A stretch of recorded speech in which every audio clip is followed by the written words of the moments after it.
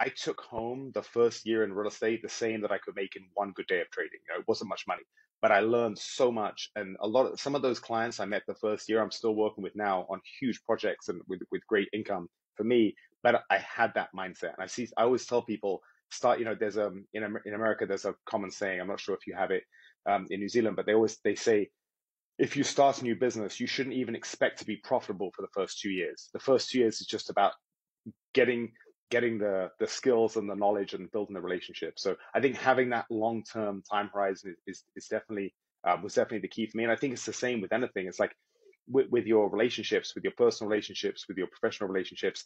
If you do something that in that week or month or whatever, it's not going to make you too much money, or sometimes it might even lose you money. But if you develop a good relationship, you'll have that relationship the rest of your career. So it's having that long term mindset, I think, is really, really important.